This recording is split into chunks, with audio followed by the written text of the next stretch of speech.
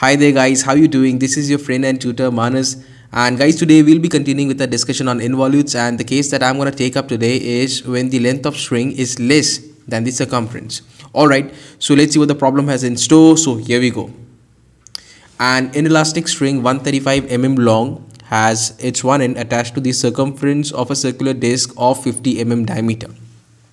Draw the curve traced out by the other end of the string when it is completely wound around the disc, keeping the string always tight. Alright, so we have an inelastic string. The length of that string has been given as 135 millimeters. It is supposed to be wound around a circular disc of 50 mm dia.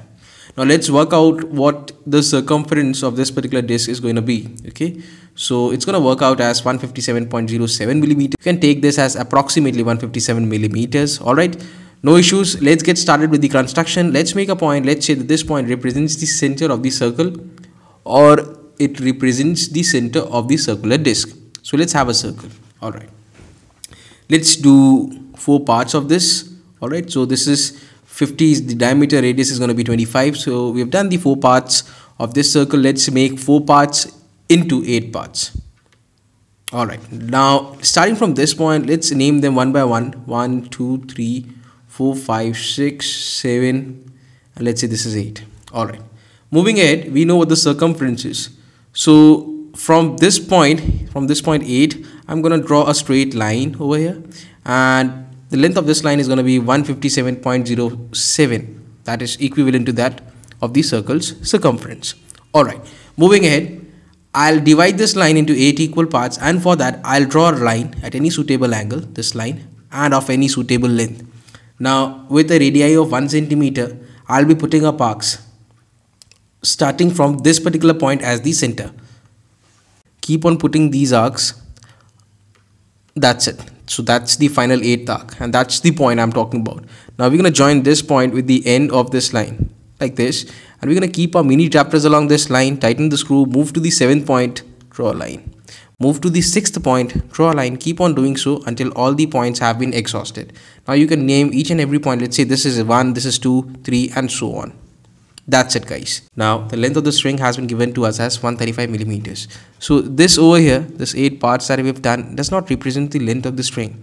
Okay, so it's from this point, I'm going to make a point over here, mark a point rather, the 135 millimeters away. All right, something like this. So this is 135 millimeters away, this red point you see, and this is what you call point P. All right, so the actual length of the string is starting from this point until we reach here, that is P. Okay, next step is to draw tangent from points 1, 2, 3, 4. It's going to be pretty easy, and if you've seen my previous lectures based on involutes, it's a cakewalk in fact. All right, let's go ahead.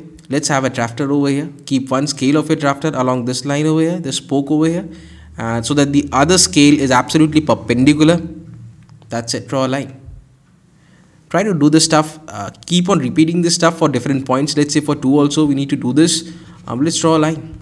Yeah, for 3, 4, 5, 6, 7, and you don't need to do anything for point 8. You already have a tangent in the form of this line. All right, let's move ahead. Now when you try to wound this particular string, 135 mm string, around this circular disc, you will observe that this one point and this one coincide. Okay, then this much portion from 1 to P will remain unattached. So what we'll do is we'll take an arc from 1 to P, and with this one as the center we'll put an arc. So this is going to be a point P1. Similarly, from 2 to P you need to take an arc from with 2 as center. You need to cut an arc, that is P2. 3 to P, 3 as the center, P3. 4 to P, 4 as the center, P4. 5 to P, 5 as the center, P5. 6 to P, 6 as the center, put an arc. So that's P6.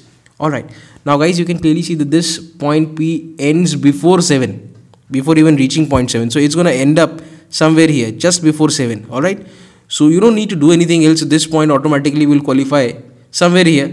Okay, it's an approximation basically. So we'll have point P. And when you join all these points in sequence, you tend to form a curve which in fact is popularly known as involute. So that's the involute.